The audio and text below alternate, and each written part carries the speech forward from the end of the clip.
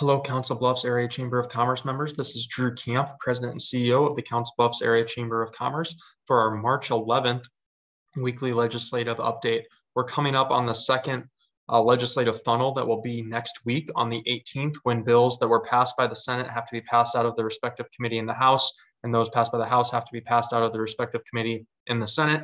That is, except bills that are leadership bills, Ways and Means bills, or appropriations bills. So we expect it to be another busy week up at the Capitol next week as they get ready to hopefully reach their target adjournment date, potentially before Easter. But when you have per diems in line and the additional funds that provides them, sometimes they like to stay in until that time has run out as well.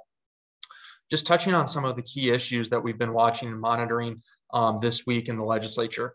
There are a couple tax bills that were introduced this week from Senator Dan Dawson, our local senator here in Council Bluffs, who chairs the Ways and Means Committee.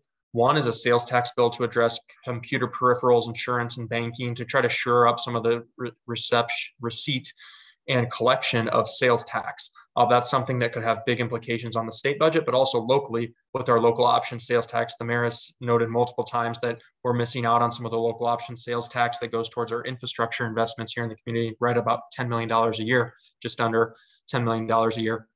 And that's something, if we start collecting those pieces of the sales tax through those computer peripherals, insurance, banking, some of those other pieces that we're seeing with technology and some updates and advancements within the market, that's something we think we can hopefully get some additional revenue. So we appreciate the senator bringing that bill forward, and we look forward to hopefully seeing it move forward. Another bill that was brought forth by Senator Dawson is one that addresses I-Will and the 3/8 sales tax increase to kick in the funding of the Natural Resource and Outdoor Recreation Trust Fund. That's something that had originally been in the tax proposal, but got pulled out as it got negotiated before being signed last week on Tuesday by Governor Reynolds. So that's something that the senator has a lot of time and commitment devoted to. He's put in months and months of work on that bill. So he has brought forward a proposal to see if it can stand on its own. And we look forward to looking at that bill and working with him on that bill. With I-Will is something we've long supported. One thing that we watch closely on the flip side of things, though, is that does also have some implications for local option sales tax, and the mayor and other local officials have voiced some of those concerns, being that, like I said, that's about $9.8 million a year currently that goes into our infrastructure funding. So we'll watch that and monitor that and continue to have conversations to make sure if something along those lines would get done to kick in I-Will and that funding, that we're also making sure we're taking in all considerations as necessary to make sure that our local governments are continuing to receive that local option sales tax funding. That said, we do appreciate Senator Dawson bringing forth those two bills. He's already done yeoman's work this session with the tax bills and some of the other pieces of legislation he's working on. So we credit him for the work he's doing in bringing these pieces forward as well for continued discussion and debate through the rest of session. Port authorities is another bill I've talked a lot about. We stand to benefit the most of likely anyone in the state of Iowa due to our connection on the riverfront to Omaha and our connection being the largest MSA in the state of Iowa as a result. One of the things that we're watching closely is the Farm Bureau has come out and said a few things about some concerns they have with the bill, largely due to unintended consequences of county and some other governmental usages. That's something we continue to address as we advocate for the bill. And that's something we are enjoying addressing, because we really do think also not only metropolitan areas like ourselves and others throughout the state, but also rural areas could strongly benefit if utilizing this bill appropriately to the scale and scope of which it could be utilized. They can stand to benefit greatly on community and economic and quality of life projects. So that's something we're really talking through as well, and emphasizing the fact that it's not only urban communities that are going to benefit from the passage of the bill as proposed, it's rural communities as well, if they take the time and the commitment to make sure that they're utilizing it for those economic, community, and quality of life projects. It could provide some additional resources and opportunities to them, very much so, to increase investment in quality of life in their area. Workforce bills, we have seen a few different pieces. There's like three different kind of pieces kind of working their way through with regards to workforce bills. There's some code-based changes that will address a lot of concerns that engineers, designers, and architects firms have. That one is in a pretty good position and looks like it very well could pass this session. The one that's a little bit muddy is the one that has chosen to lump together three separate and not really tied together things together to try to get passed. And it's the unemployment changes that have been proposed by the House and the Senate, and then also the medical malpractice and trucker tort reform.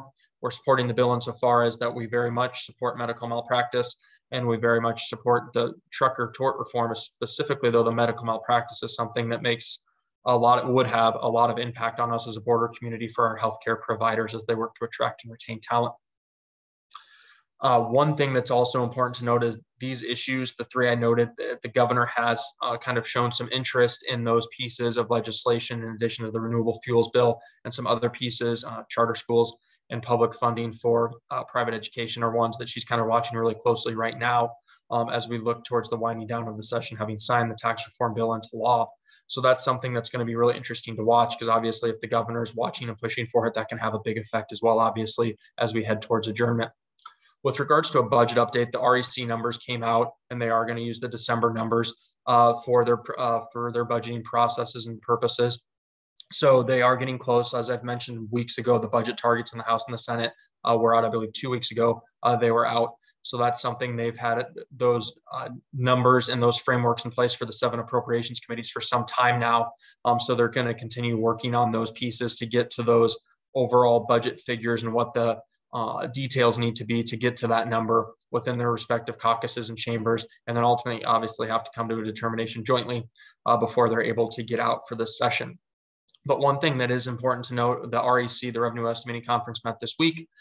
We did see increase in revenues currently, but in projected years, we did see the revenues going down a little bit. That's to be expected. That's something, as we talked about tax reform, we thought would happen. But obviously, one of the things that was talked about as we look at the potential for growth, economic growth and tax revenue growth through other streams in the state revenue collection mechanisms, that's something we are going to continue to watch, obviously, and monitor closely to make sure that we can continue to do some of the great things that us and other advocacy or business advocacy organizations are doing to try to make sure that we're moving our communities and our state forward in the best manner possible.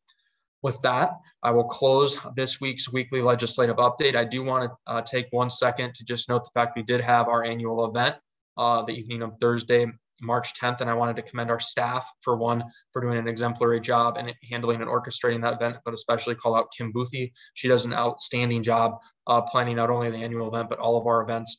And I just wanted to thank her for the time and dedication she put forward in that. I also wanted to thank our leadership, Evan, obviously, for the role he played in the presentation, our speaker, Jim Miller, but then also the MAC and all others that we worked with to make sure that that event went as well as it did, but also finally, all of the members and all the community leaders and such that attended the event. It was so great to get everyone together, and we really did enjoy it and have a very nice time celebrating the good things that we have going on in our community. And I think it really did show that we have a lot to be excited about currently, and there's a ton of opportunities and reasons to be excited about looking into the future as well. So we thank you all for your continued support of the Council Bluffs Area Chamber of Commerce, in this case specifically our public policy program.